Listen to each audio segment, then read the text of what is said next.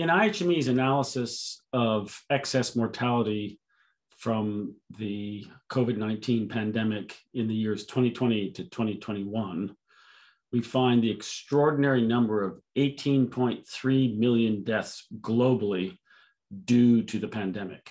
That figure of 18.3 million deaths globally is a combination of direct measurement as well as statistical model prediction in places with less than ideal data systems.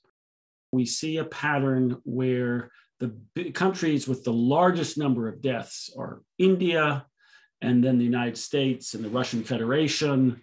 Other places with large numbers of deaths include Brazil and Mexico, as well as now Indonesia.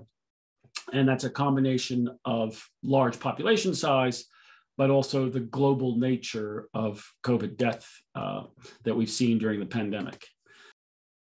So one of the analyses in the paper is a comparison of excess deaths to reported COVID deaths. And that ratio of excess mortality to reported COVID is not constant across countries. Some countries have done a much better job of capturing COVID deaths than others. And so the ratios in North America, most of South America, and Europe are close to 1 or between 1 and 2. But in many parts of the world, the ratio of excess to reported COVID is over 10 and in fact over 20. Why is excess mortality so important to track? Well, the magnitude of the global epidemic, over 18 million deaths, as opposed to the reported number of COVID deaths of around about 6 million, just points to the devastating toll of the pandemic and the importance both for potential future waves of new variants, but also for preparing for future pandemics, how important it is to get our policy responses right, because we've seen such a huge number of people die globally, effectively increasing the global death rate each year by nearly 20%, both in 2020 and in 2021.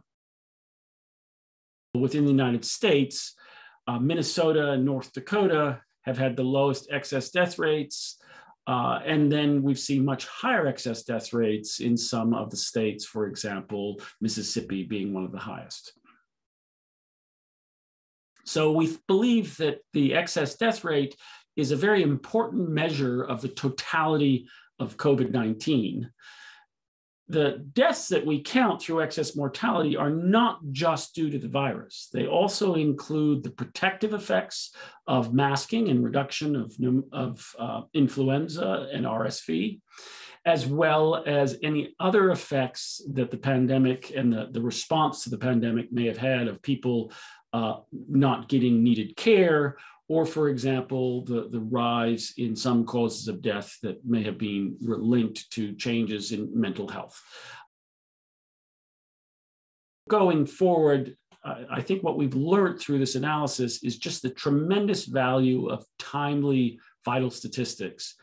In this case, by all-cause mortality, but even more valuable is when that information is timely and available by cause as well. And that will give us deeper insights into when a cause is going up. For example, is the rise in depression associated with the pandemic leading to an increase in suicide? And if so, in which countries?